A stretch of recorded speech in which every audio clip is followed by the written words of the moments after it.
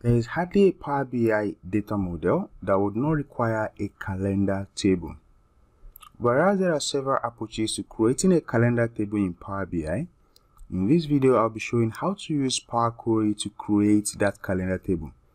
This is going to be in a very simple, clear, logical, and methodical approach.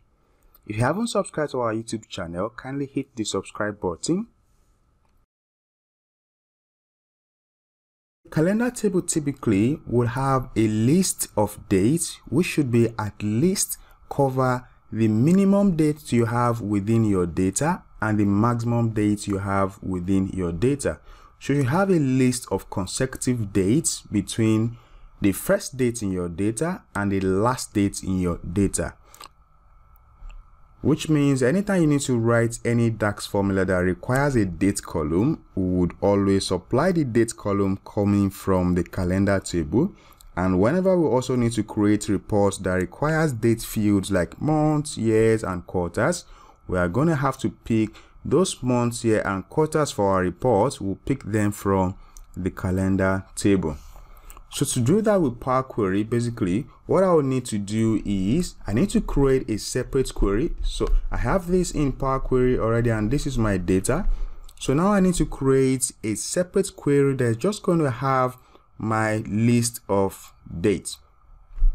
So to do that, I'm going to have to be on the Home tab. Then I'll click on New Source and I'll select Blank Query.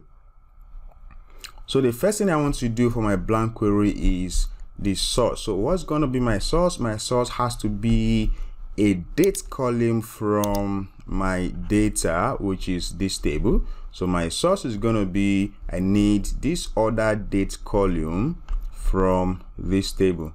So I'm going to come to my blank query here and I will say equals to the orders table. Then I use the square bracket and I'll type order dates. So when I hit enter, I have a list of all the dates from my data table. Then I'm going to come to my apply steps area here. I will right click on this first step source and I will say insert step after.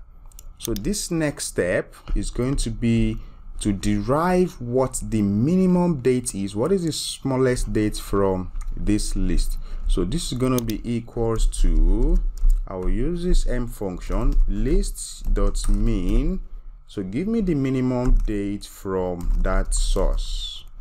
So give me the minimum date from the source, and this is what I have, 3rd of January 2014. Then I will come here and rename this custom. So right click and rename. I don't want it called custom, I want it called min date. So this is the smallest date. Then I'll right click on this min date. I want another step, insert step after. So this time around, what I want is I want list.max, which is going to give me the maximum date from the source step. So give me the maximum date from that list, which is 30th of December 2017. So I have the minimum date, I have the maximum date, so I need to rename this. So rename as max date. Now I have a minimum date, I have a maximum date. When I eventually create this my list of dates for my calendar, what I'll need is I need a starting date, which is going to be this minimum date. Then I'll need how many days do I want within this calendar. So the number of days I want within the calendar is going to be the difference between this minimum date and the maximum date. Then I'm also going to require one more argument, which is going to be how many step duration would I have in this my calendar table, which means, so if I have today as the first date, when is the next day going to be? Is it going to be tomorrow or is it going to be 2 days after? So it's definitely going to be tomorrow. So that's going to be like my step. So when I create the first day as the minimum date, I want 1 day between each date. So 3 things I will need. I will need my minimum date, I will need the step, and then I will need the number of days. So now I have my minimum date, I have my maximum date. The next thing I need is the number of days.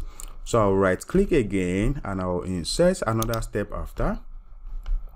So this step now is going to be the max date minus the mean date.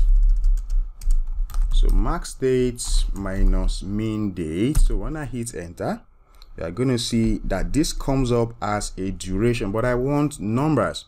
So this is 1457 days, 0 hours, 0 minutes, and 0 seconds. So I don't want this to come up as a duration. So you can see here it's showing me as duration tools, meaning that this is a duration. So I want it in days. So I'm going to click on this duration here and I'll convert this to days.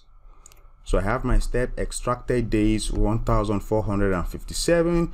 I'm just going to come inside this place and add a 1 plus 1. So if the first date is 1st of January and the last date is 31st of December, if you do 31st of December minus 1st of January, you either end up with a 364 or you end up with a 365.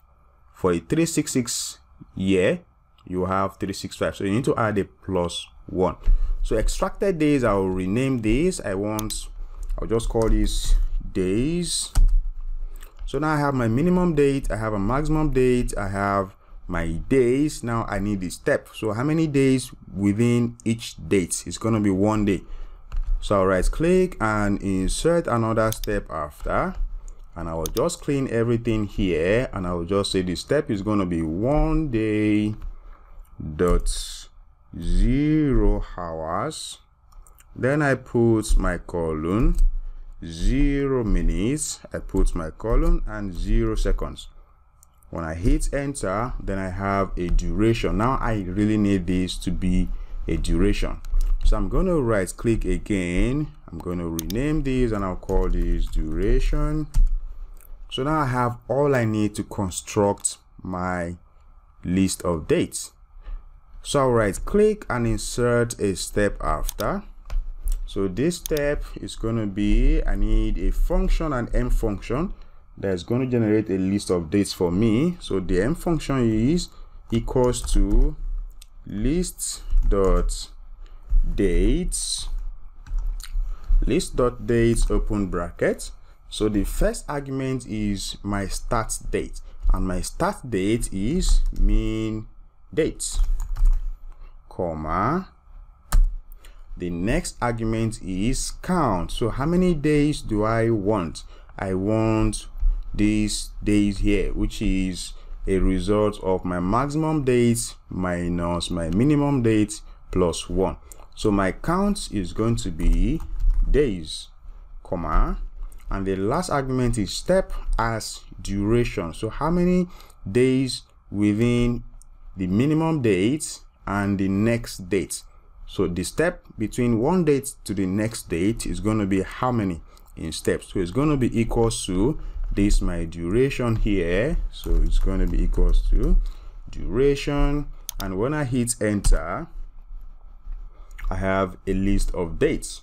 Each day from 3rd of January 2014 up until 31st of December 2017. So this is currently a list item. So I just need to click on this singular button here to convert it into a table. I'll just click OK. So now I have a table. I'll just click on this ABC123 here for data type and call this a date. And I'll also rename this by double clicking on the header. I call this dates. So now I have a list of dates, consecutive dates, from the smallest date within my data to the maximum date within my data. Now if I need to add extra column for months, for years, for quarters, and the likes, all I need to do is click on the add column tab here. Then I'll use this date button to say I want the year. Then I'll come back and click on this date again. Click on this. I'll say I want the month. Maybe I want the name of the month instead. So I'll just select name of month. Then I'll come back here to this date. Click on the date icon. I want the quarter of year. I'll come back here. Click on the date icon. I want the week. Maybe I want the week of the month, week 1, week 2, week 3, week 4. And then I have a calendar table which I can now load back to my data and connect to my fact table. But then I'm going to have to rename this from query 1 and I'll just call it calendar.